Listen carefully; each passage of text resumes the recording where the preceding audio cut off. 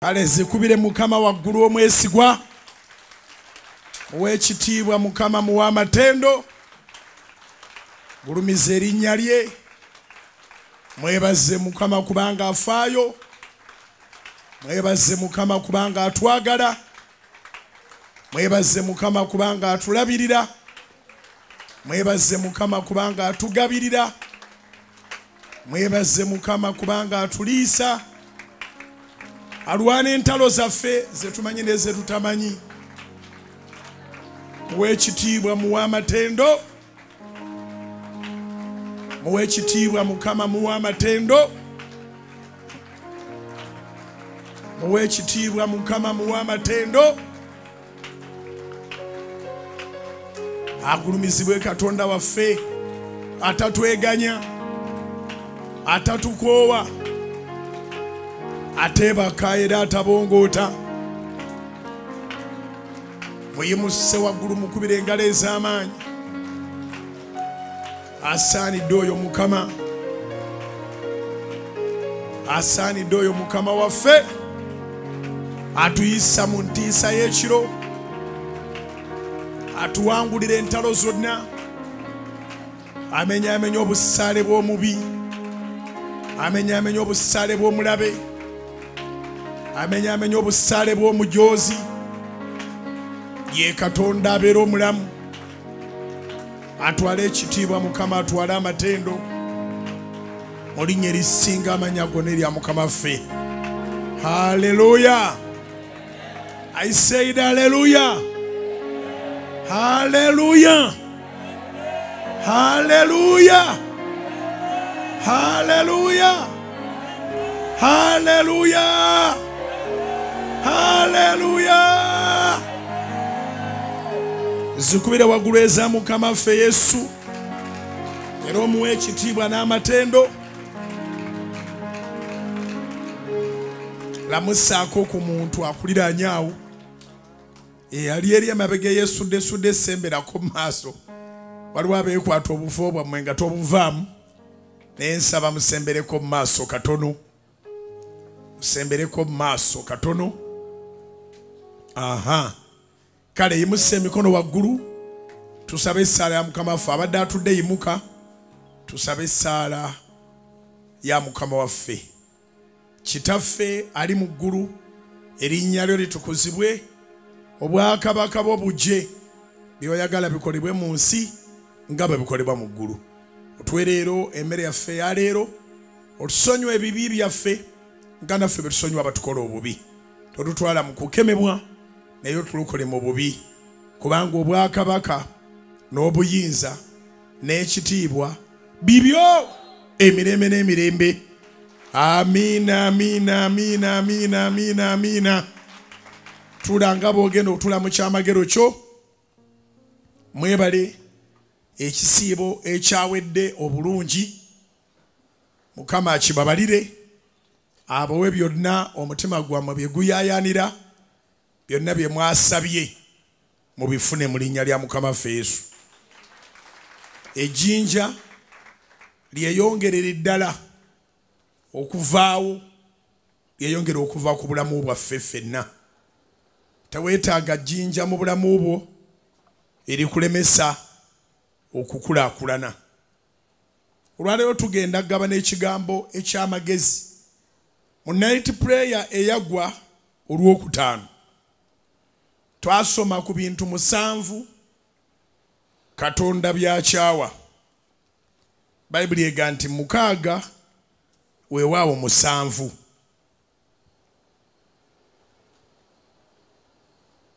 Engero essula ya 6,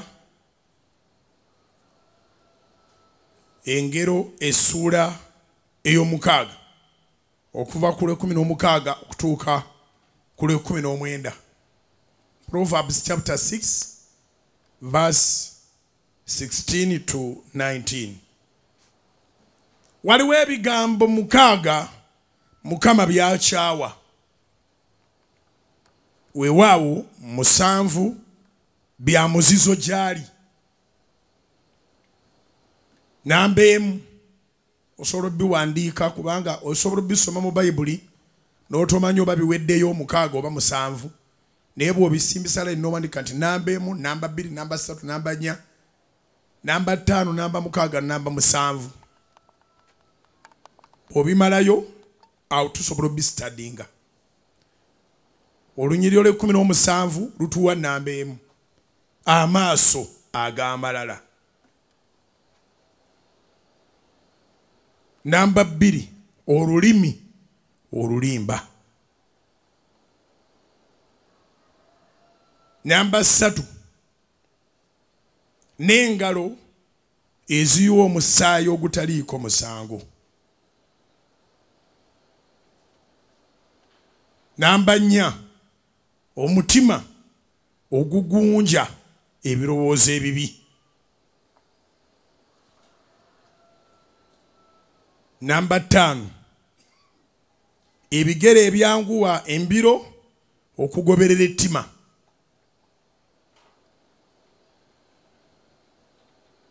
Namba 6 omujulirwa w'obulimba ayogera eby'obulimba.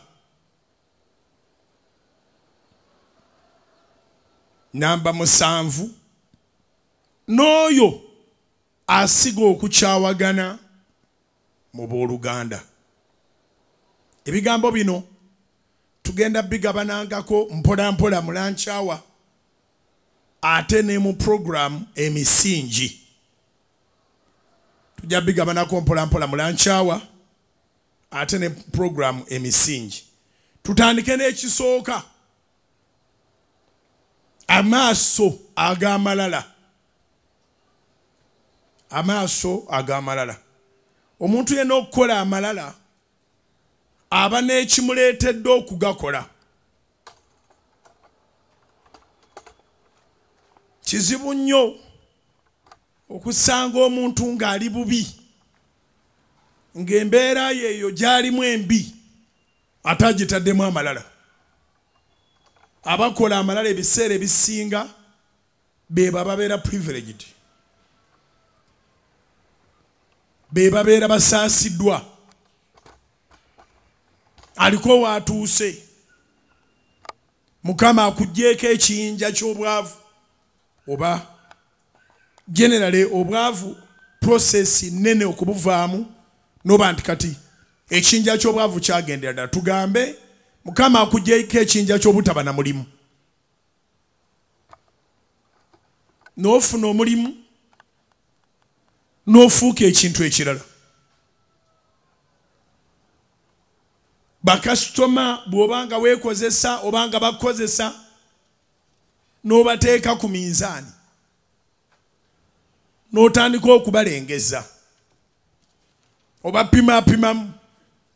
Amalala bwe gaba gajja olengera Bujjingo ng'ajja n'osituka misinde n'omwaniriza nnyo ku mudaala gwo nga talina amuwadde 10.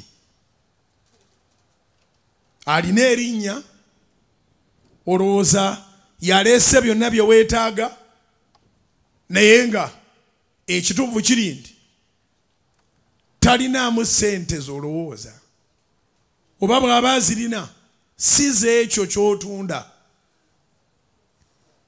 N'olengera omuntu, n'olengera engoye ze oba enviiri ze oba engatto ze oba akasawo k'akutte. Abakazi mutera okusinga okumanya ebbeeyi z'abantu okusinziira ku bye balina. Oyo n'otova na mu kifo. Ku Bujjingo wagenza odduka ku kasitoma gw'otolabangako gw'otomanyi linnya lye n'otova mu kifo kyo, n'atandika mukazi wattu oba musajja wattu okulabika nti ye yeefaako. Bwe ziba ngatto z'otunda ali mu kwenoonyeza,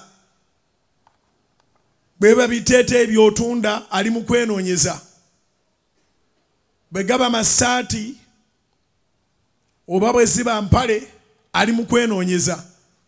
In fact amalala mabi nti asobola okuyita ku ezo z'olowooza nti nga bw'ayambadde z'asobola, bw'aba agenda ate ku z'asobolera ddala n'omugamba eyo tokwatayo, malala. Katonda akyawa amalala. Katonda asobola okuwa omuntu yenna omukisa naye akyawa amalala. Mu bintu omukaaga oba musanvu byakyawa, amalala ge gakwata ekisooka. Akyawa amalala. So oli agenda mu area n'omugamba eyo tokwata ekyo kawaganya okuvaayo okumufaako.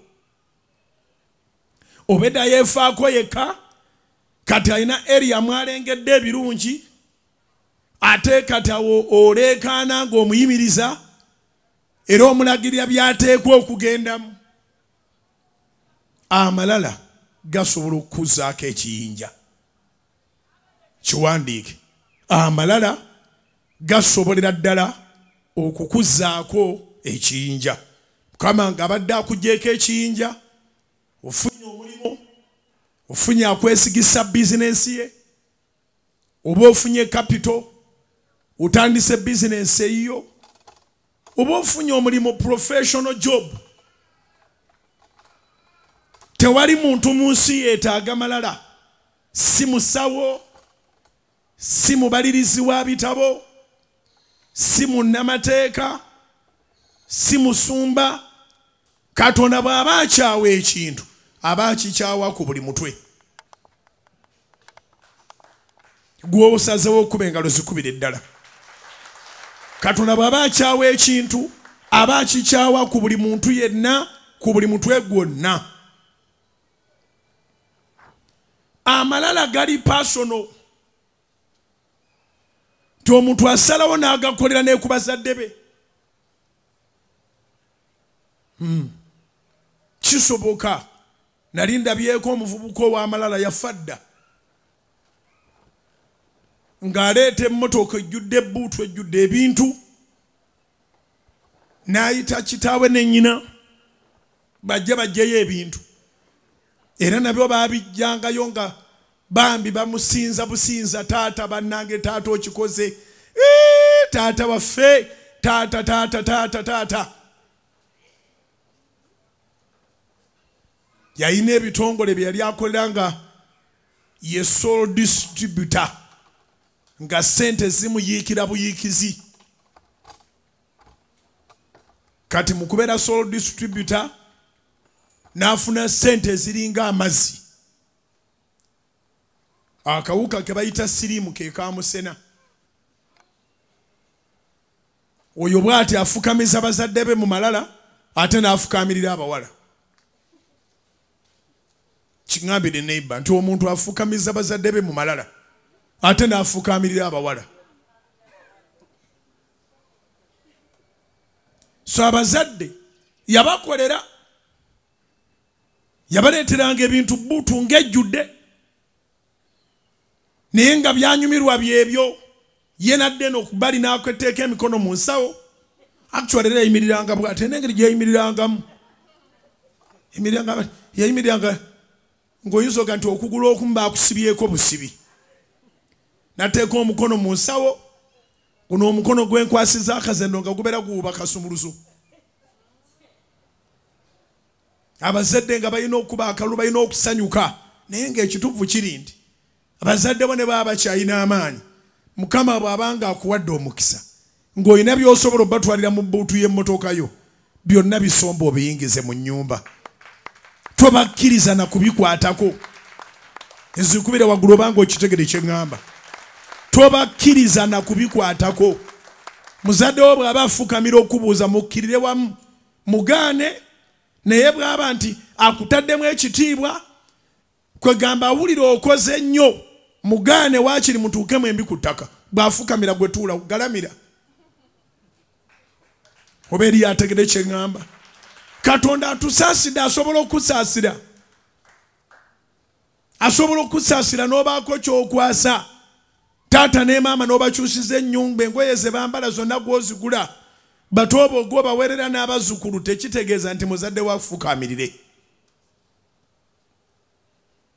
Asobola okuyita taata, naye ekituufu kiba kiri nti si gw'omuzaala, yakuzaala.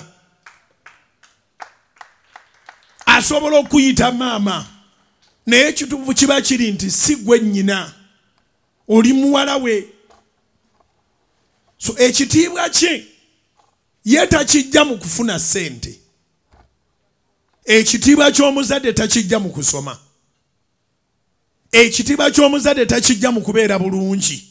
Katonda yagaba ekitiibwa ky'obuzadde. Ate Katonda kyonna kyagaba kiwenga ekitiibwa.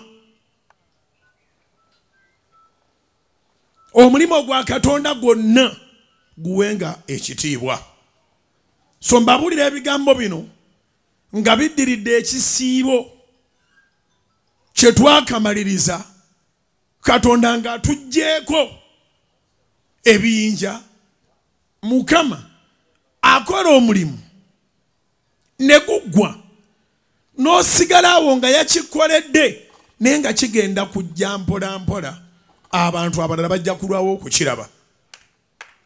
Naye nga gwe mundamu gwe oba okiwulira. Mundamu gwe abadde mu kusaba ne bw'ate osobodde kusiba ng'olina ensonga ezikulemesa okusiiba. Abadde mu kusaba oba abadde mu byombi kusaba n'okusiiba. Mundamu gwe okiwulira nti waliwo ekyakuvuddeko. Kati enjiri gyenzizaako yakuteekateeka. Tekikuvangako ate gwe n'okiyola n'okyekomezaawo. Katonda akyawa amalala ku bintu 7 byakyawa. Number 1, malala. Akyawa amalala. Engero 6, onyirole 16 n'ole 17. Waliwo ebigambo 6 Mukama byakyawa. Weewaawo 7 bya muzizo gyali. Nga bayinza okubuuza nti gundi yeddira ki? Katonda yeddira bino. Amaaso ag'amalala. Olabyeko omuntu n'olaba naye ng'engeri gy'akutunuuliddemu akupimye akulengezezza. Amalala tebakuba muntu luyi, ntunula yokka. Facial expression n'ogirabirawo ng'oli akujooze.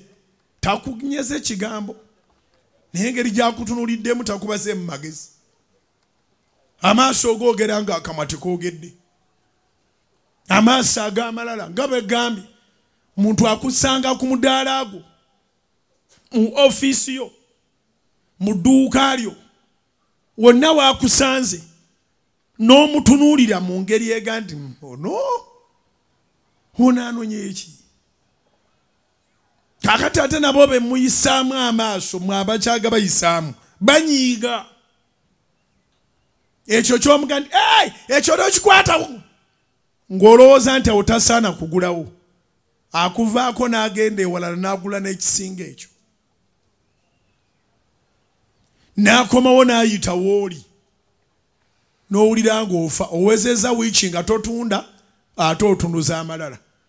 Ne kano nsaba okamaakingi. Omukisa Katonda tagusabika mu bisabika bya gold. Ezikubire ddala gw'osazeewo okuzikuba. Omukisa Katonda tagusabika mu bisabika bya zaabu. Mukisa gusobola okujja nga gujjudde enfuufu. By the way, gold yennyini bamusengejja busengejja okuva mu nfuufu. Ate twetaaga okugamba tumunoonye egindi gende mubende obabuuzi. Twasindikayo abaana ba Salt Media ne bakavalinga mu birombe eyo. Naye bagenda okukavalinga ne babalaga emikwesese mwe bayita okusima paka wansi bagenda bazizika ne babalaga entuumu. Batwala kino ekimotoka ekinene Sinotruck namba ey'enfuufu. Ne bagenda basengejja ne banoonyaamu golodi. Mukwano bw'okeeranga ku makya ng'okedde okunoonya omukisa gwa Katonda, buli ekijja tekikusanganga n'amalala. Ezikubire Mukama mu linnya lya Yesu. Buli ekijja tekikusanganga n'amalala. Siryerabira nga tukyagula ettaka lya Kanani wano. Ettaka lya Kanani okulonda kwaliwo mu 2016.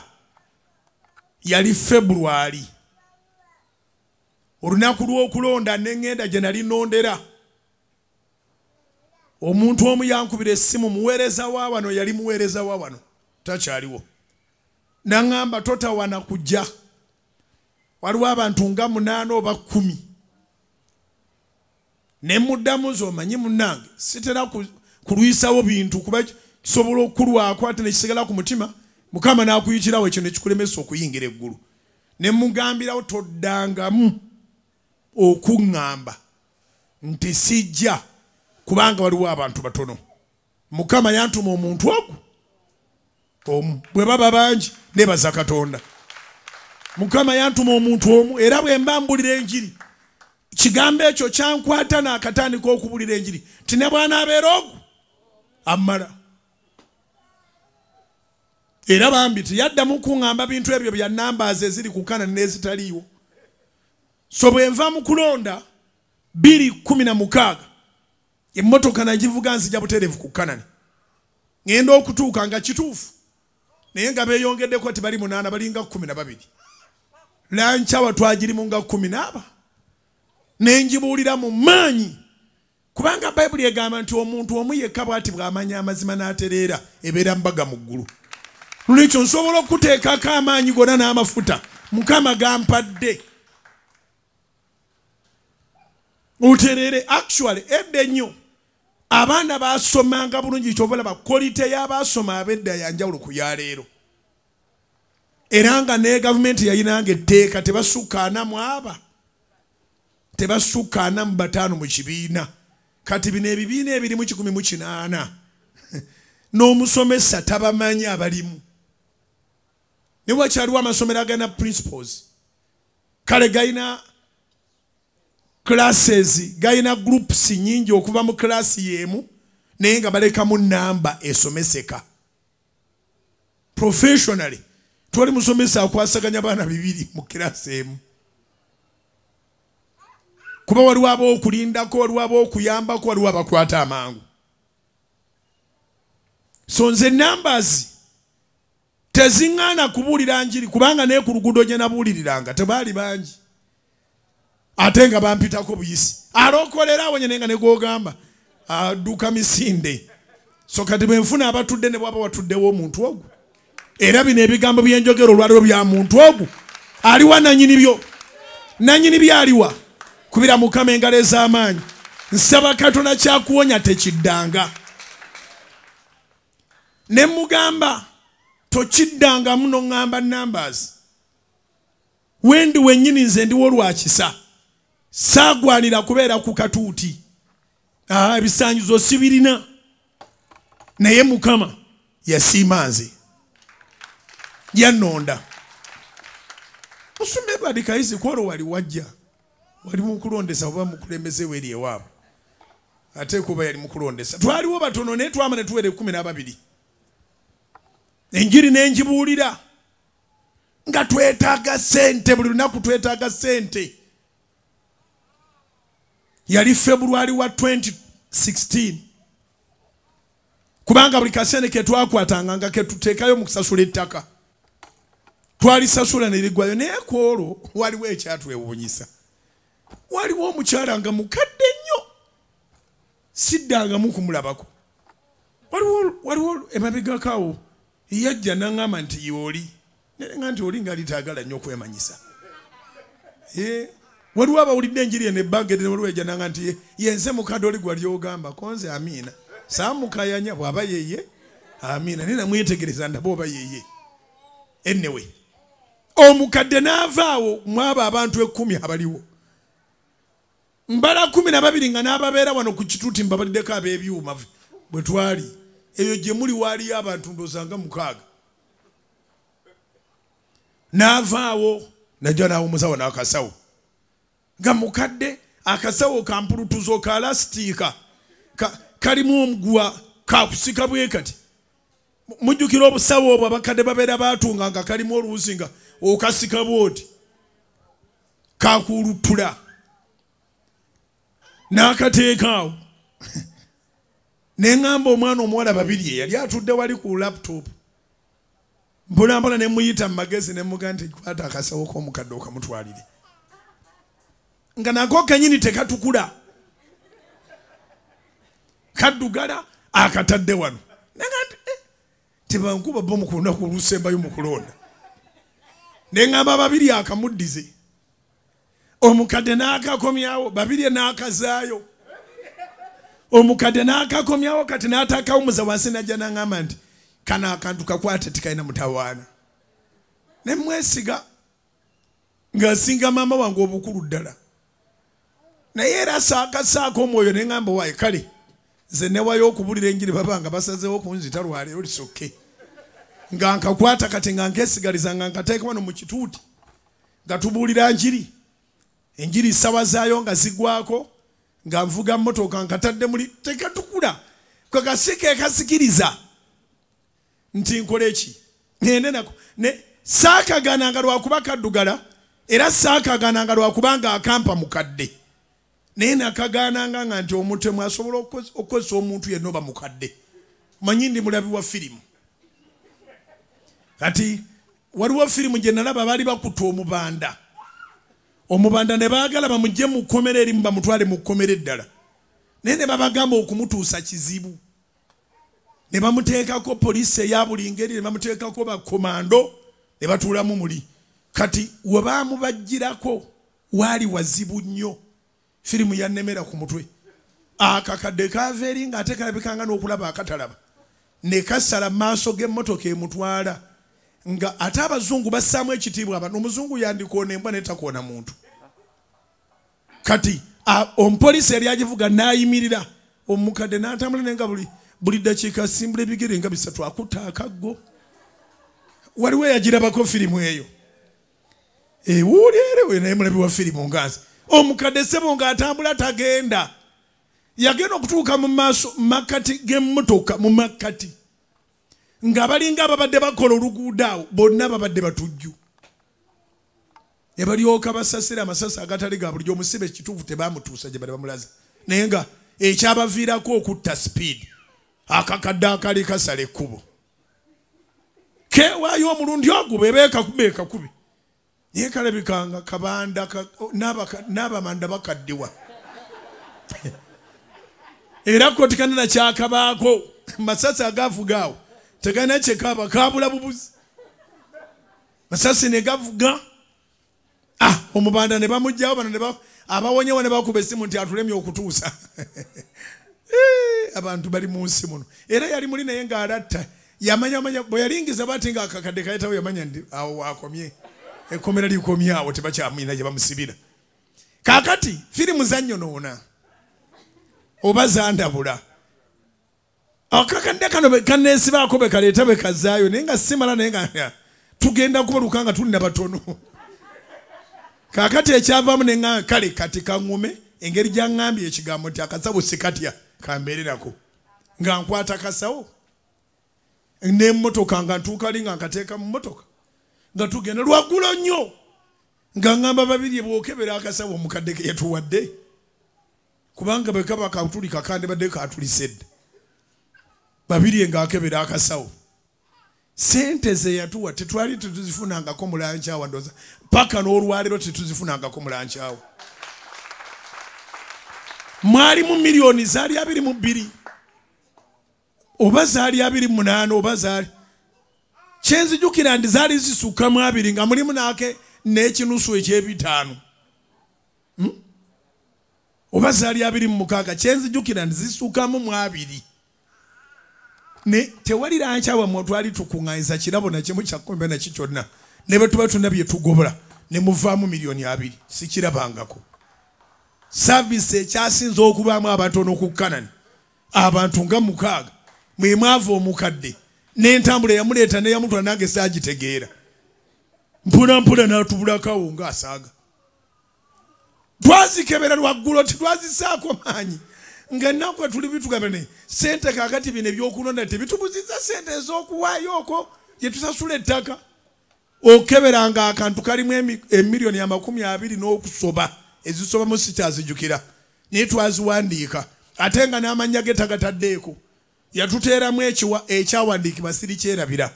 Matayo essula 6 onyirwa 3:3 n'ayongerezaako nti amannya gange Katonda yabawa okugula wanagamanyi. Matayo 6:3 egali musooke munoonye obwakabaka bwe n'obutuukirivu ebisigadde muli byongerwako.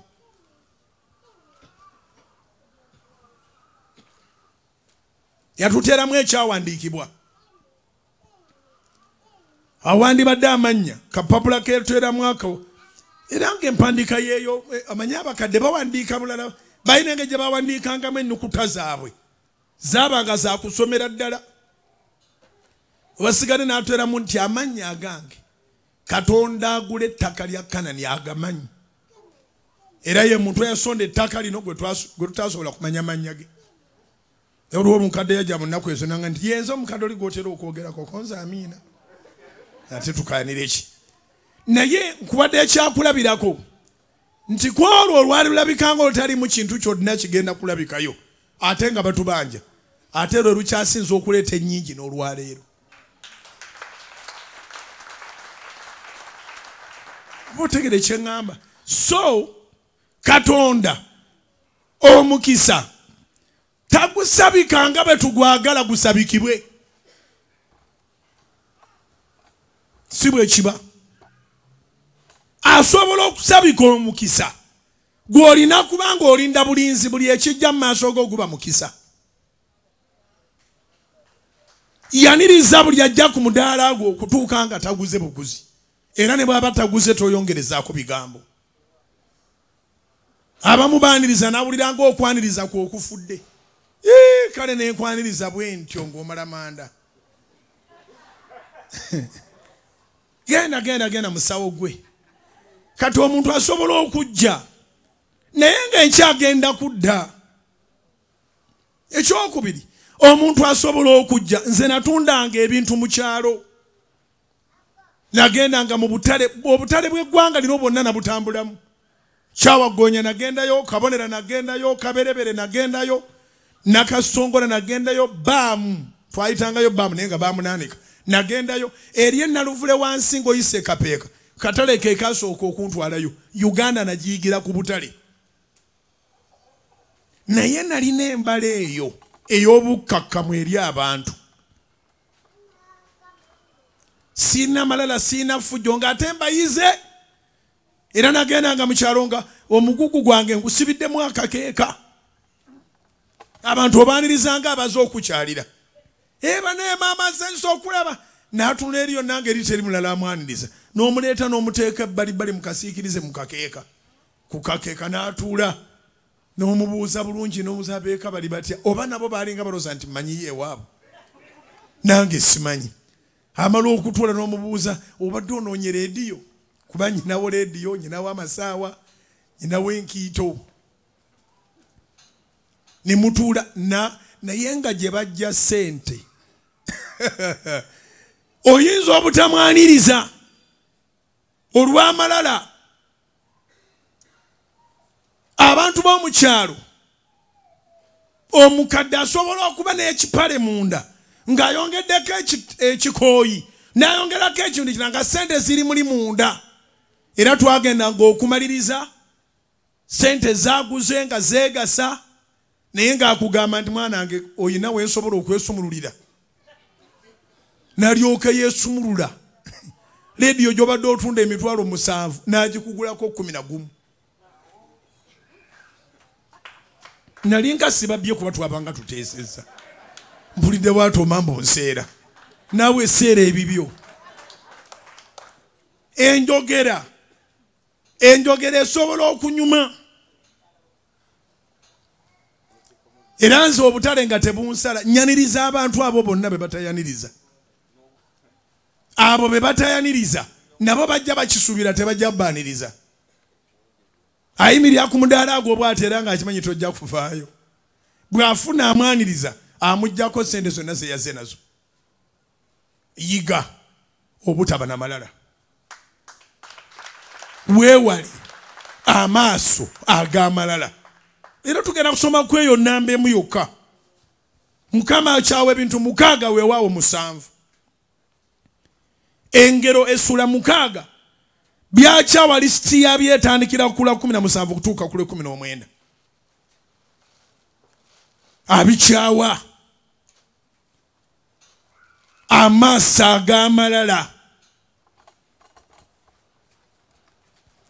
ag'amalala nsaba mumpa omukisa mbaawulira ebintu bino okumanya kyeweetaaga mu nsi si malala kiwandiike okumanya kyeweetaaga mu nsi ago si malala eri abantu abalowooza nti oli wa malala kubanga tokyalina budde bwa zaala eri abantu abalowooza nti oli wa malala kubanga tokyalina budde bwa kwonoona kutuulaawo munyumye kwaseno yakubye goolo 6 kati gwafunyeemu ki kati bw'oba tokyatuula nabo nga bagamba wa oyo nno ogamba akyali muntu yayiga amalala yafuna amalala bwe yatandika okukola mu tawuni yafuna amalala takyatubeeramu wano naye ajja kukka in fact Katonda bw'akuggyako ekiyinja ekimu ku byamagero ebisooka okujja mu bulamu bwo kumanya ky'oyagala ate namanya ky'oyagala okyaliko ekiyinja Katonda bw'akuggyako ekiyinja miracle number 1 is to know what you want. Miracle number 2 is to know your worth, to know your value. Kasita omanya ky'oyagala n'omanya ne ky'oli toli kakazikazi nga bwe balowooza, toli kawalawala nga bwe balowooza, toli kalenzi bulenzi nga bwe balowooza, toli kasajjasajja nga bwe balowooza. Awo oba otandise olugendo lwa success. Era togula na ndowooza gye bakulinako. Ebirowoozo bye bakulinako tobyegattamu. Beera n'ebirowoozo ebirungi mu bulamu bwo. Tandika okukkiriza. Wano twagulawo lwakukkiriza ky'ova olaba. Omuntu ne bw'ayeekola atya ne bw'ayeeyambula nze mmanyi tujja kuzimbawo kubanga twagulawo lwakukkiriza. Era tugenda kuzimbawo lwakukkiriza. In fact, ze tukkiriza okuzimbisaawo. Kulwanga empulira ntono nnyo okusinga ze twakkiriza okugulawo. Kubanga twagulawo nga tetunnaba kufuna maanyi ge tulina leero. Wangi twagulawo nga tetunafuna maanyi ge tulina leero. That was 2016. Ng'ennaku z'omwezi 12-15 omwezi ogw'omunaana naguma olw'okukkiriza ne nsasula ku ttaka lya Kanani ne ndisasulako $5,000 egya $. Kati bwe mbajja enkyayogedde gy'oka owulira nnyingi. Nasasulako $5,000 egya $. Ne basigala nga babanja obukadde 2 oba $1 n'okusoba. Ate ng'egyo 5 sirina kyensigazza mu bulamu. Tewaliwo kyetuganda kino nakyo tukirunda ne kivaamu 5. Tewaliwo kyetusobola kutunda kiveemu 5. Mukyajjukira mwena titwakirina. Kati n'olwekyo kati tuli bulungi nnyo. Tusobolera ddala okuzimba Pentagon okusinga bwe twali nga tugula ettaka. So okumanya ky'oyagala ago si malala. Omuntu okumanya nti olina ekirooto kinene, ekirooto ekinene si malala. Being a big dreamer, it doesn't mean that you have pride. Being a big dreamer, it depends on your faith. Olina okukkiriza kunene era olina kuloota binene. Tolina bw'oŋŋamba nti tetulowooza ku Pentagon etuuza abantu 3,800 tetugirowoozaako. Tetulowooza ku billions and billions ezinaagizimba. Nti tulowooze busente butonotono tukole kanisa esoboka abajagala bagizimbe fe tugenda kuzimba Mukama gy'asobola. Buli kyotosobola Mukama akisobola. Kyekimufuula Mukama. Katonda si Katonda just. Katonda lwa capacity. Kiwandiike. Katonda si Katonda just. No. Katonda olw'obusobozi bw'alina. God is not just God. God is God because of his capacity to create anything. Nothing is impossible in the sight of God. Tewaliyo kirema. N'olwekyo ongezaako okukwawulira. Bw'oba olina ekirooto kinene, ekirooto kyo tebakulimbanga nti ago malala g'otandise. Loota. Dream big. Think big. Plan big. Because you serve a big God. So baba nga bakugambako eyo nti olowooza kalina ebannanga amalala. Dawudi yakirowooza nga yeesize Katonda nti asobola okuba Goliyasi. Baganda be ne bagayita amalala. Ago tegaali malala. Mwawule faith ku pride. Mwawule faith ku pride. Pride kweku overrating obulamu bwo. Oba bwe mbyogera bwe nti mwenna munabitegeera. Amalala kwebala neweefuula kyotali. Weesukulumya. Dawudi tiyalina malala. Dawudi yalina faith. Yalengera Goliyasi n'aga nti oyo musobola. Katonda eyanyamba agenda kunyamba n'oyo omutaasa ensi emuveeko ereme kuddamu kukankanira ekyo. Samwiri ekisooka Esula ya 17. Wulira Abaganda bwe bamugamba. 1 Samuel chapter 17. Naye kambeere particular bwe bamulangirira. Olwabirimu 8. Story gyesomere. Naye nze kansoma olwabirimu 8. 1 Samuel chapter 17 verse 28. Ne muganda we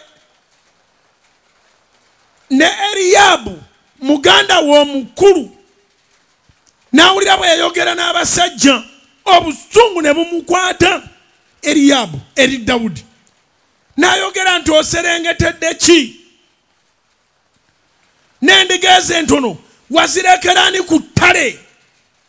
Manya amalala go lumakinge. Dawudi bwe yali agenda okuba Goliyasi, muganda we Eliyabu yamugamba wa malala. Mbaddiramu mwawule ebintu bino okuba n'ekirooto ekinene si malala. Amalala kwe kujolonga abandi kuyambye ku kirooto kyo. Amalala kwe kulaba abantu n'obalengeza naye nga be bandi badde bakuyamba ku kirooto kyo. Muganda wa Dawudi yamugamba gwe kumanya amalala go. Samwiri ekisooka Esula ya 17 olunyiriro lwa 28. Ne Eliyabu muganda we omukulu n'awulira bwe yayogera n'abasajja obusungu ne bumukwata Eliyabu eri Dawudi. N'ayogera nti oserengetedde ki? N'endiga entono wazirekerani ku ttale. Manya amalala go lumakinga olunyiriri. Kubanga olumu ogenda kubeera n'ekirooto nga kinene. Mukulu wo, muganda wo, kojjaawo, kitaawo omuto, kitaawo yennyini oba maama wo yennyini bakugambe nti olina amalala. Kumbe you are just a big dreamer. You believe in God.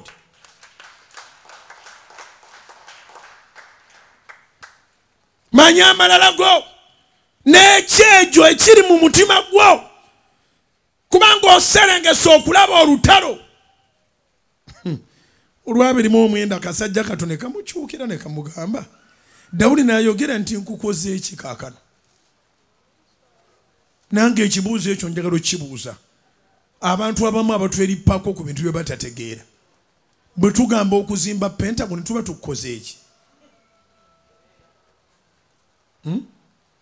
ogiyita otya Pentagon kubira Mukama engalo ez'amaanyi oba amagezi gaze ffe tugamba ntugenda kuzimba Pentagon sigwe watugamba sigwe watutuma si watulagira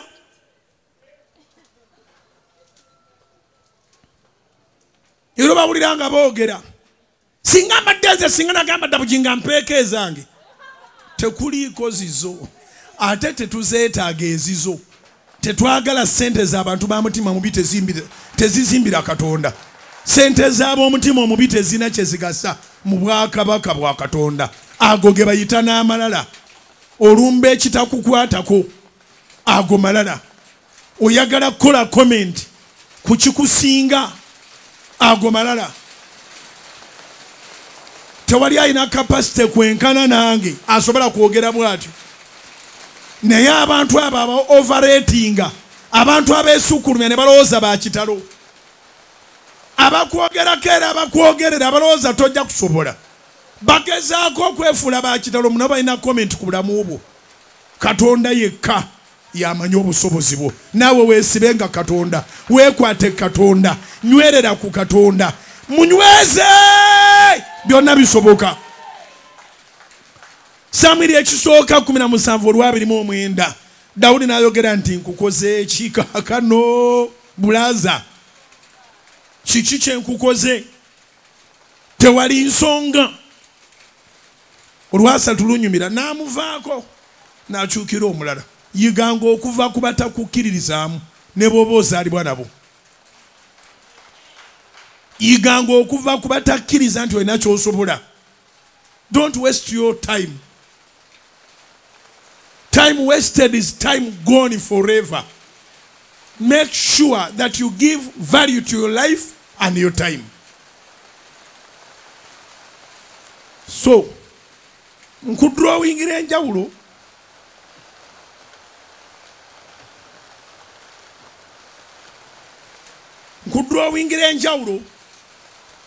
wakati wa malala n'ebirooto ebinene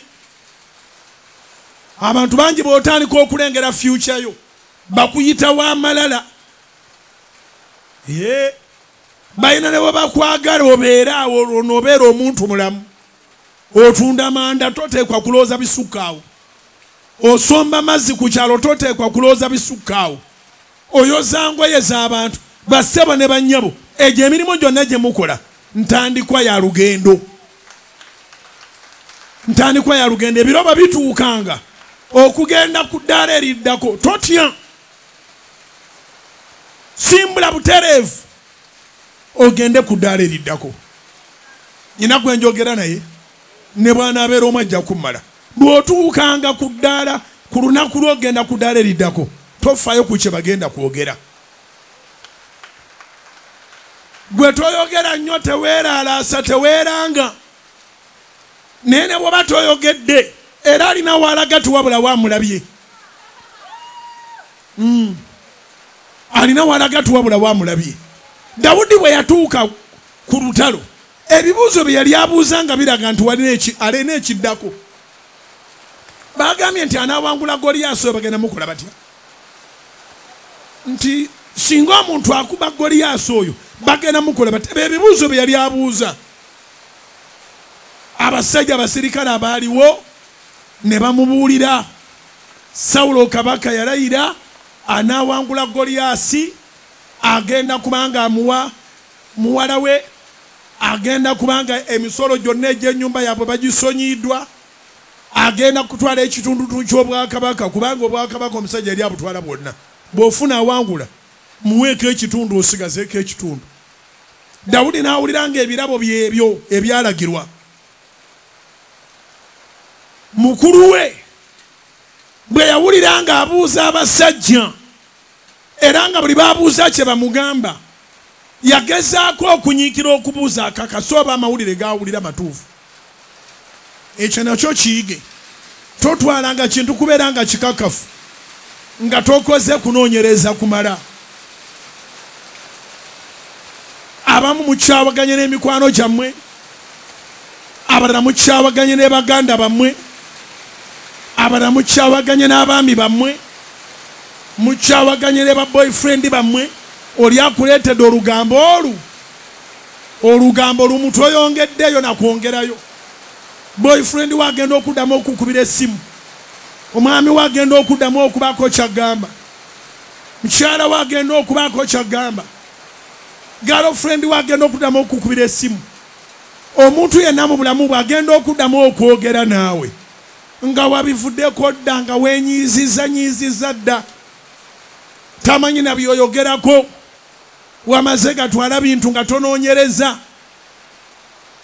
Oli agenda okukubira essimu, agenda okuwulira nga eddoboozi ly'oddisaamu siri eriri erya bulijjo. Oyongeddeko n'ebiwaayirizo ebiva mu lugambo lwe baakuwadde. Ze tonkubira ssimu, kubira bakyala bo bookubira bulijjo. Olinaga nti ogenda okuwulira nga erudde eryakubuuza ndi bakyala bange baani? Ekyogamba sibimanyi. Eyakutaddemu obutwa ekyo kye yabadde ayagala. Kolanga okunoonyereza. Nsaba okyeyigirize mu bulamu bwo. Noonyerezanga ekimala ku nsonga yonna ejja mu bulamu bwo. Kati Dawudi teyasooka kulumba Goliyaasi. Yabuuza emirundi egiwera ng'abuuza abantu ab'enjawulo. Kituufu kye anaawangula, bagenda mukola batya, kyempulidde kituufu. Naye nga buli gurupu gy'abuuza bwetyo bwe mugamba. Muganda we bwe yawulira ng'alina abasajja baayogera nabo, n'amutabukira nnyo n'amugamba ajja wano ekyejo kyo nkumanya oleesa amalala. Dawudi n'amugamba, Samwiri ekisooka 17:29, Dawudi n'ayogera nti nkoze eki kaakano? Tewali nsonga. N'amuvaako n'akyukira omulala n'ayogera ebigambo bye bimu, abantu ne bamuddamu nate bwe batyo nga bwe baamuzeemu olubereberye. Awo Dawudi n'alyoka amanya nti nnyina okulumba. Tegaali malala. In fact, kino kiwuliriza okinootinge. Gw'olina okwekebera olabe oba olina amalala. Enjiri ng'eno ng'eyita, weekubemu ttooki. Abantu abasigadde oluusi batugamba nga balimba. Kati mukulu wa Dawudi yamugamba amalala go, amalala. Naye nga mukulu we kyayogera si kituufu. Teweerowoozanga okubanga bwe boogera. Kebera bw'oli. Kiŋambira akuliraanye. Teweerowoozanga nti olinga bwe bagamba. Keberanga bw'oli. Kubanga aboogezi ne muganda basobola okussalako ekigambo. Ne mukwano gwasobola okussalako ekigambo. Katonda akyawa amalala okiwulidde. Naye ani akugamba nti olina amalala? Ani akugamba nti olina ekyejo? Gwe bw'olaba otya? Kubanga Eriyabu ddala mukulu wa Dawudi mu kitaawe ne nnyina amugambye amalala ge n'ekyejo abimanyi. Fubanga nga bw'osobola oleme kubanga abalala be bakumanyi nga gwe tuweemanyi. Kye weemanyiiko kye kituufu, kye bamanyi kuteebereza. Zikubire Mukama mu linnya erya Yesu. Kye weemanyiiko kye kituufu, ebirala bye bamanyi bateebereza buteebereza, n'abalala babyogera lwa mutima mubi. Abalala babyogera lwa mutima mubi. So Dawudi tiyawuliriza mu muganda we mukulu we Eriyabu. Yawulira ye yennyini. Learn to listen to yourself. omuntu ayogera naawe n'otegeera ekituufu yeggwe. Learn to listen to yourself. Olabe olina ensonga. Olabe yiga okwewuliriza. Olabe ebigendererwa byo. Intentions zo ziri ki? Buli kyogenda okukola balina kye bakiinako comment. Buli kyogenda okukola kiriko abakikomentingako. Ekyo njagala obeerenga ng'okimanyi. Ate weeraliikiriranga nnyo nga bakola comment bonna bakuwaana. Eriyo abantu mu nsi nga bwakugamba nti oli smart, olina okuddayo n'ojjamu engoye. Nga bwakugamba nti tonyumye, tozikwatako, onyumye. Kiŋŋambire akuliraanye nti eriyo abantu mu nsi nga bwakugamba nti oli smart, olina okudda eka n'okyusa engoye ezo. Kubanga asanyukira nnyo okubanga oswala. Manyanga abantu. Kati bwakugamba nti oli smart, ojja kwekanga ng'ogeze ne gyabadde bakussaamu ekitiibwa, babuuze oba wagwa eddalu. Ate olala omuntu y'omwoyo bwakugamba nti naye nga tonyumye ekyekigoye lwaki tokiggyemu, kati awo ayogera opposite. Nyweza olugoye lwo genda olye pati. Alubala n'amanya luno olw'oyambadde leero omukubisiza akaga. N'aluvuluga osobola oddugyamu. Okitegedde. Kati Dawudi wale wano teyayogera bingi, naye yakimanya muganda we tamuwangako kigambo ky'amazima. Takomplimentinga. Muganda we buli lwamugamba aba alina omutima omubi emabega w'ebigambo. Era Dawudi teyekonsidaringa kuba wa malala. Dawudi ali humble. Beera humble nga gw'okitandise mu mutima gwo. Manyi nti abantu baakulanga eri nti osobola okubeera humble era olina akufutukira munanga olwo tugambe nti owonye eddalu. Simanyi oba nyina benjogera nabo. Osalawo okakane, ekyo nakyo ne kikuvumisa. Kati okakanyeemu ki? Olwo tugambe nti owonye eddalu. N'omubuuza nagwako ddi ku ddalu. Salawo obeere mu bulamu obusanyusa Katonda. Lwaki nsomesa ku Mukama byakyawa? Kubanga ebyo bw'otwo obikole, then ojja kuba oli mu byayagala. Oba otegere kye ŋŋamba? Singa omanya Mukama byakyawa naawe n'obikyawa, ebisigadde mujja bamukwatagana ne Katonda. Akyawa amalala ye nnamba emu Kristo. Engero essula 6 onyulwa 17. Akyawa amalala. Amalala gajja kusuula ekigo. Amalala gajja kusuula bizinesi yo. Amalala basaba ne bannyabo bwe tubeera aba professionals ne tubeera mu meeting ne bakama baffe, tekitegeeza nti bakama baffe batusinga okutegeera. Ffe tuba tuli mu lugendo, waliwo abali mu kampuni nga basinga nannyini kampuni okutegeera. Naye si lwakubanga otegeera nti buli kintu kyonna wanika okyogereko. Weegenderezanga nnyo osobola okwanika omukono n'obuuza, Mukama waffe obadde oyagala njogere ddala ekituufu? Kino kyekituufu, kino kyekigenda okusuula kampuni. Aga amagezi oligawa mu yiyo. Weegenderezanga kye bayita okumanyiira. Twakula tuli baana bato, nga tukyali bato, ng'emboozi abakadde gye banyumyako naye nga gw'olina facts. Tokkirizibwa kusaamu facts zo. nze gye nakulira ng'oyagala bakkuba emiggo n'egisigadde gikuba ettaka ate waka gyaliwo mingi twalinawo emiggo nga tegikyalunda giri mu kasonda ginoonya basiru abakulu boogera nga nawe oteekamu ekigambo kyo oli oba alimbe muntu we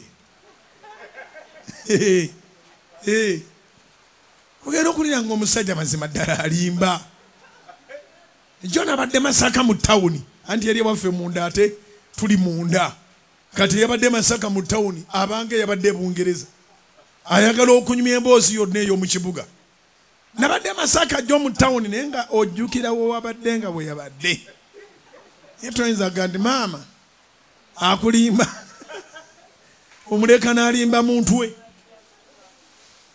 kati baali batuyigiriza n'olwekyo nkuweerera amagezi Katonda ng'akuggyeko ekinja ky'obutaba na mirimu bw'ogenda n'ofuna omulimu gyawo amalala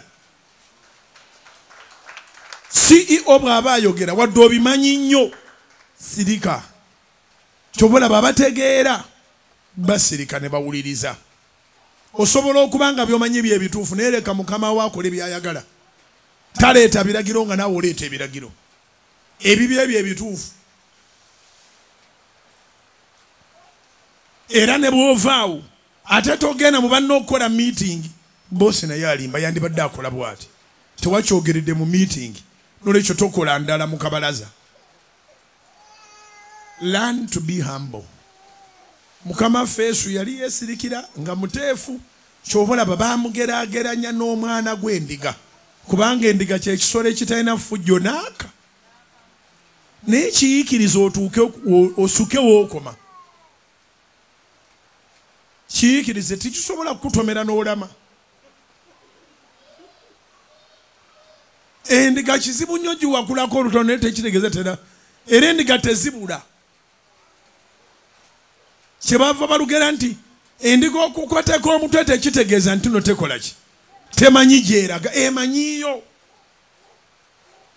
teach yourself to be humble amalala gakuba ekigo Katonda akyawa amalala era abalina ssente ezaddala tebeeraga abalina amayinja agaddala bajjenero bennyini tebeeraga abaleebeesi be bafuuka ekitalo beera waddala be genuine kyawa amalala number 2 olulimi olulimba weeyigiriza obutalimba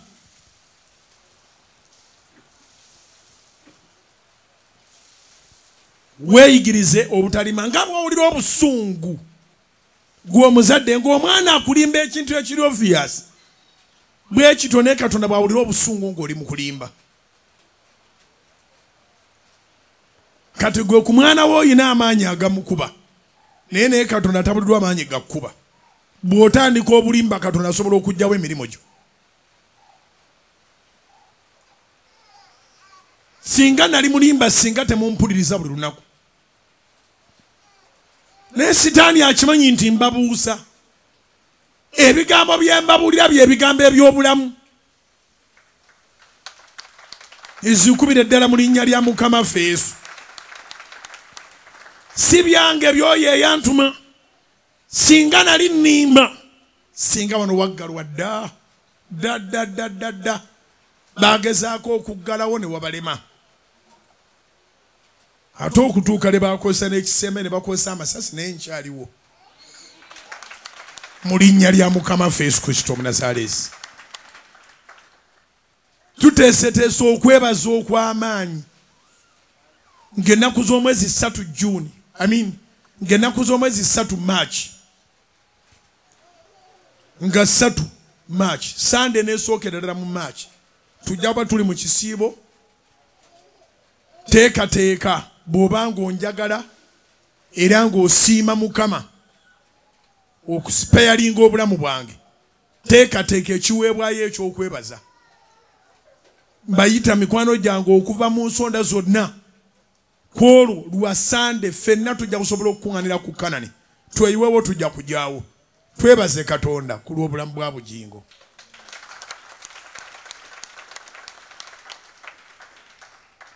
Richard Muhumuza yeewaayo ku lwange siri muswaza.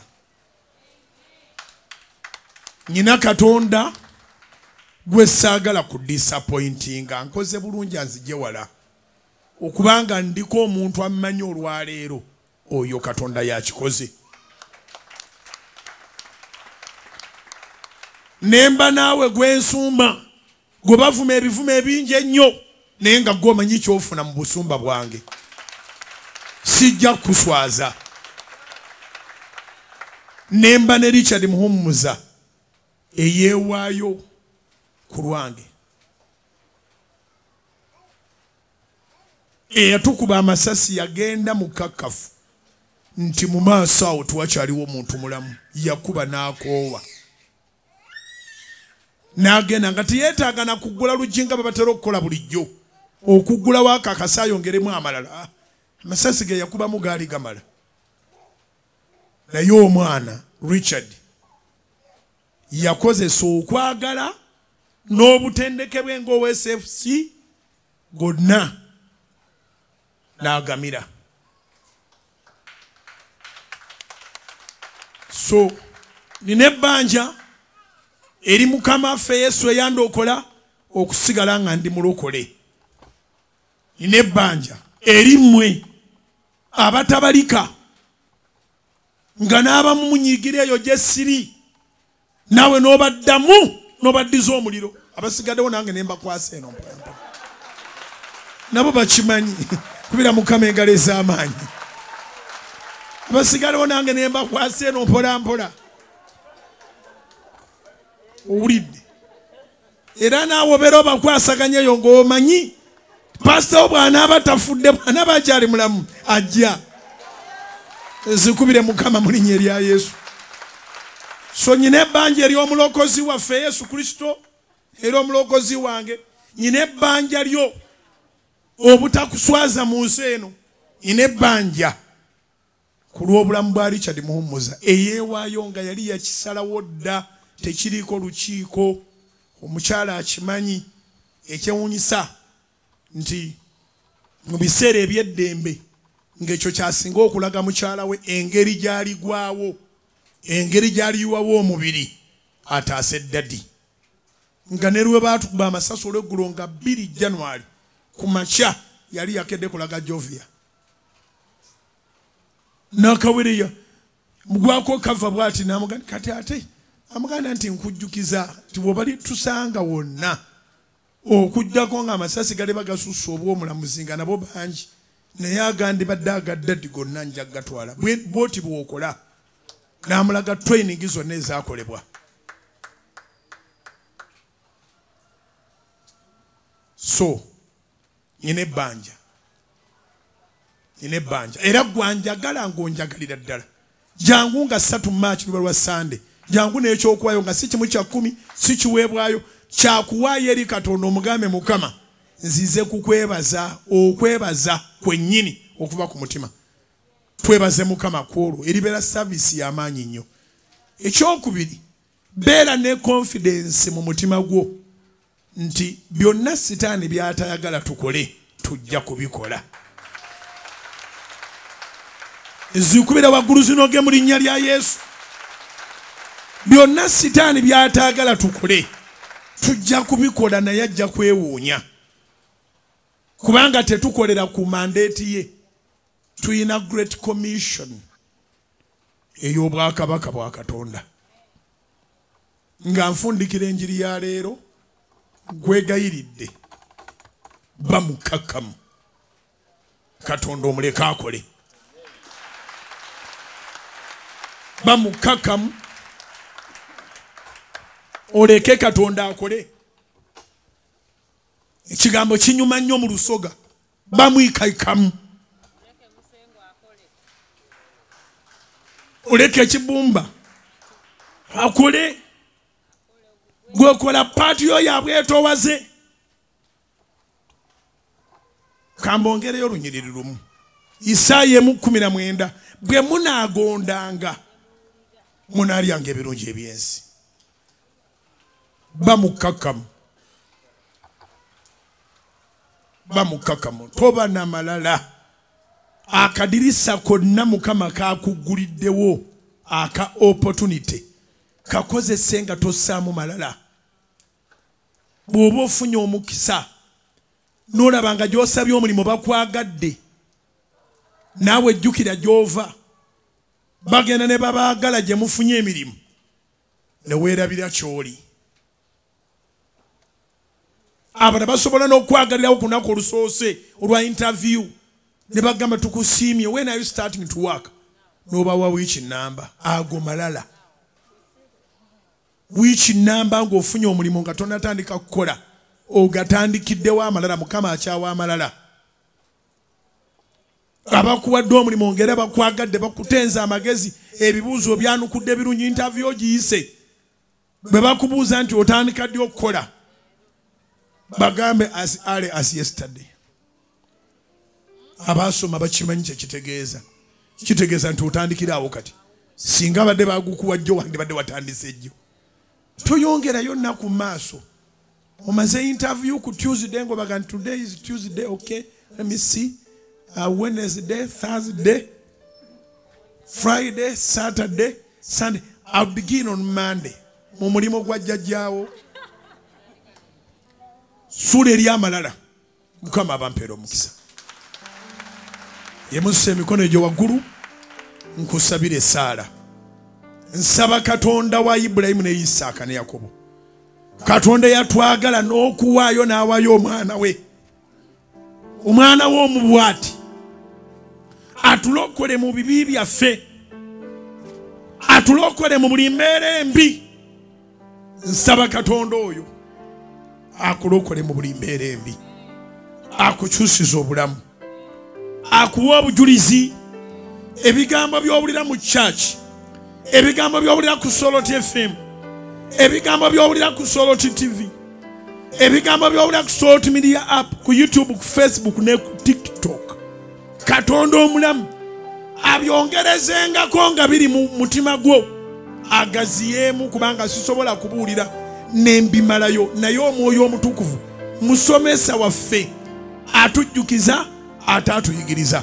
nkusabira ekirabo eky'Omwoyo Omutukuvu omusomesa waffe atujjukiza ate atuyigiriza kibeere ekirabo kyo otambulire mu mafuta ne mu maanyi ag'Omwoyo Omutukuvu abantu bonna beewuunye ng'olabika oli wanjawulo kubanga gwe Katonda yali mu kukwekolera Katonda akukole nga toli nga ssengaawo Katonda akukole nga toli nga jjajjaawo akukole akoleyo omuntu mu kiga nga tali nga maama wammwe oba taata wammwe omuntu ow'embala ey'obwakabaka bwa Katonda omuntu akola ebintu ne biyimirira ne binywera mu linnya lya Mukama ffe Yesu omuntu alina ebirooto ebinene kubanga wakkiriza Katonda omunene ate oyongedde omukkiriza oyongedde okumunoonya nkusabira bw'oba olina endwadde Mukama agikuwonye alokola era awonya endwadde eriko lipooti endwadde etaliko lipooti eyewulira mu ngeri etali nnungi Katonda akuwonye okuva mu misuwa mu busomyo munda mu nnyama ku lususu Katonda akuwonye okuva ku bwezinge bw'oluviiri lwo paka mu ntobo z'ebigere ebyo Katonda akuwonye kusabira omuwonya Katonda waffe akuwonye wabeerewo obujulizi mu bulamu bwo wabeerewo obujulizi obuteegaanika abalala bwe balabako abakunyoomanga Dawudi baganda be baamunyoomanga nti ne ku lunaku yali abotola era baamugamba alina amalala n'ekyejo nsaba buli abadde akuyita ow'amalala oba ow'ekyejo yejjusa ebigambo byeyogeranga Katonda akukolera obujulizi obuteegaanika emikono egyo gy'owanise buli ky'okwatako kiraba omukisa ebirooto by'Omukama abituukirize ogenda okwekanga ng'oli mu kiraasi gye wali tomanyinako gy'otaasuubira gy'otaateebereza Katonda akuteeke mu kiraasi ey'abalangira n'abambejja b'abantu be kubanga yasuubiza nti ayimusa omunaku mu nfuufu, n'amujja mu nfuufu n'ekulubungo, n'amutuuza wamu n'abalangira b'abantu be. Akikolere Mukama akukole bulungi, orisivinga obusimu bwe bayita mukyusa bulamu, messages ennungi nzije gy'oli, amatuugo gawulire ebigambo ebirungi, akuwanguze n'okukirawo. Omwaka guno gubeere entandikwa ya bujulizi bwo mu linnya lya Mukama waffe Yesu. Era n'okuva mu saavisi eno yonna gy'ogenda, ogende ne Katonda akugateko ab'omutima omulungi mu linnya lya Mukama waffe Yesu. Agaziye ensalo zo, akuwa abakwagala ate nga bakwagaliza. Ebitimba by'ababi abiyuze oleme bigwamu, ababiteze bibakwate. Obunnya ababe bakusimidde bye baba babugwamu. Katonda nga bw'ali omulamu, ekkubo ly'abalogo alijjuza enzikiza era abantu banzikiza, naye gwakuwa ekitangaala. Ababi bayite ku kkono, gw'oyite ku ddyo mu linnya lya Mukama waffe Yesu. Wiiki ekuberere ya mukisa, mwezi gukuberere gwa mukisa, wabeerewo obujulizi obuteegaanika mu linnya lya Mukama waffe Yesu. Kulangiryako ekisa kya Katonda, okwagala kwa Katonda, okussa ekimu okw'Omwoyo Omutukuvu bibeere mu bulamu bwo. Yimusa emikono gyo, sindika amaanyi ga Mukama. Isirayiri ewangula abalabe baayo bonna. Sindika amaanyi ga Mukama, sabira Isirayiri ewangula abalabe baayo bonna. Sindika amaanyi ge, sabira Isirayiri ewangula ababi. Tusabira Isirayiri okuwangula abatujju, tusabira Isirayiri okuwangula abalabe baayo bonna. Mukama agiwe amagezi, agiwe amaanyi, agiwe obujulizi. Yimusa emikono, langirira emirembe ku Yerusaalemi, langirira emirembe ku Yerusaalemi, langirira emirembe ku Yerusaalemi, langirira emirembe ku Bayudaaya bonna mu nsi yonna, langirira obujulizi ku Bayudaaya bonna mu nsi yonna. Mukama yeerage, Mukama yeegulumize, wabeerewo obujulizi obuteegaanika mu linnya lya Mukama waffe Yesu. Nsaba bampe ecupa y'amafuta, abantu bano bafune amafuta. Yimusa emikono egyo waggulu, nangirira ekisa kya Katonda ofune amafuta gano. Buli ekibadde ekikyakutte, oba wakisikira oba wakisangawo oba kyereeta kyokka, kizikirire mu linnya lya Mukama waffe Yesu. Yimusa emikono, osika omukisa ovuva buli sayidi. Yimusa emikono, sika omukisa oguva buli ludda, sika omukisa oguva buli ludda, sika omukisa oguva buli ludda. Otyo sika omukisa mu linnya lya Yesu, sika omukisa mu linnya lya Yesu. Sika ku ssente, sika ku ssente, sika ku ssente, sika ku ssente, sika ku ssente. Wiiki eno akawunti y'Omukama agisisinkane. Kitange nsabira amafuta gano Mukama, abaana bo bagatodde nga surprise, era nsaba Mukama gateeke ekisa kya surprises ku bulamu bwabwe mu linnya lya Mukama waffe Yesu. Mafuta gano tugaawudde, obayisa wabadde waganye, wabadde wasigadde, wabeerewo obujulizi Mukama. Gano ganjawulo taata mu linnya lya Mukama waffe Yesu, era n'agaabwe ngasabira. Sika ssente, sika ssente, sika ssente, azireete Mukama mu linnya lya Mukama waffe Yesu. Yimusa emikono egyo waggulu, langirira omukisa ku bannayuganda abali mu mawanga g'ebweru, abali mu mawanga ga Buwarabu, abali mu UK, abali mu Bulaaya yonna, abali e South Korea, abali mu Asia, abali mu Australia, abali mu USA, abali e Canada, abali mu Latin America, abali e South Africa, abali mu mawanga ag'enjawulo. Katonda abakolemu omulimu mu linnya erya Yesu, abakolere. Yimusa emikono, saasanya omukisa mu Uganda, mu kibuga ne mu kyalo Uganda ejjula omukisa, mu kibuga ne mu kyalo Uganda ejjula omukisa, mu kibuga ne mu kyalo Uganda ejjula omukisa. obukuumi bwa Katonda n'emirembe gibere mu Uganda. Mu linnya lya Mukama waffe Yesu wabeerewo obujulizi. Katonda omulamu yeerage. Tusabira abakuuma ddembe Mukama abakozese ate n'abakole ku birooto byabwe. Mu linnya lya Mukama waffe Yesu yimusa emikono gyo waggulu. Ddamu onyweza obulokozi naawe atabadde mulokole ng'oyagala kuwa Yesu obulamu. Ddamu ebigambo bino gamba nti ayi Yesu, olunaku lwa leero nkuwadde obulamu bwange kubanga ye ggwe yanfiiririra era ye ggwe yamponya geyeena n'ebibi byange. Nzikiriza okuleka ekibi, okutambulira mu butukuvu, era njatula n'akamwa kange nti ndokose, n'ekutulako endagaano zonna, era nzinaaba mu musaayi gwa Yesu nga nangirira ekisa kyo Mukama kyegatte nange kitambulenga nange. Ndokose ayi Mukama, sikyadda mabega. Sangula amanya gange gave mu bitabo bya geyeena, ogawandiike mu kitabo eky'obulamu obutaggwaawo. Gajje mu kufa nga ndi muto, ogawandiike mu kuwangaala. Gajje mu kulemererwa, gawandiike mu kuwangula.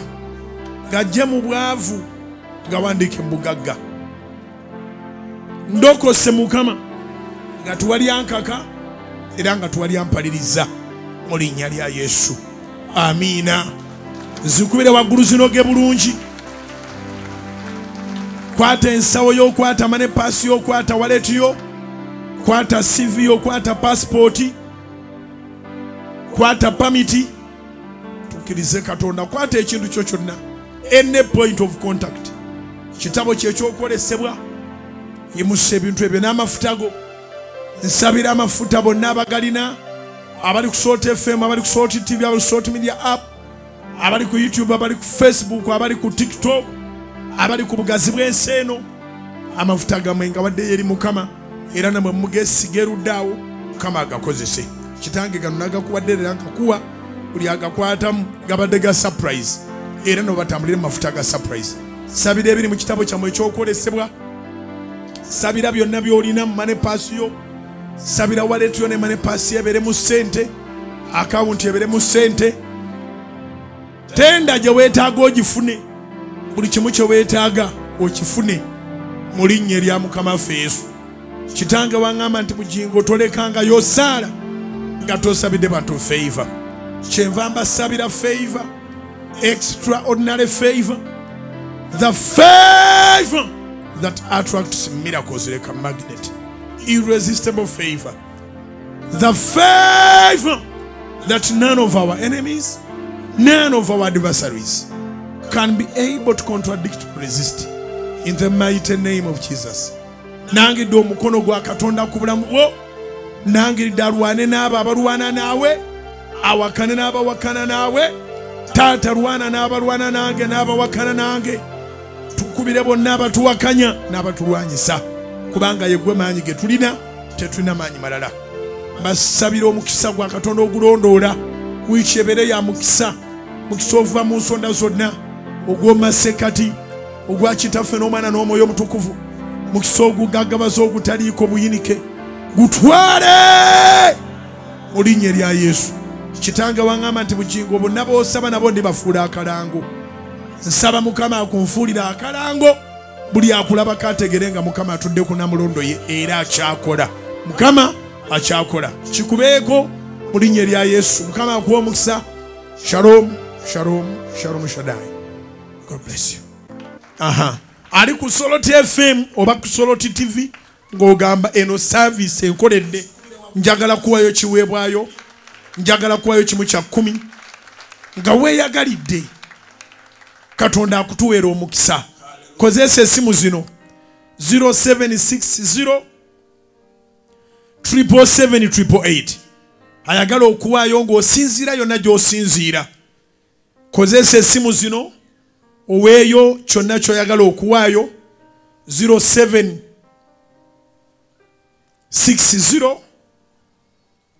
777 ereeta amanya ga Bujjingo Aloysious 0760 773 883 0760 777 oba kozesa essimu eno eya 0708 0 emirundi etaano esembyayo 3. You can use 0708 00 00 03. 0708 00 00 03.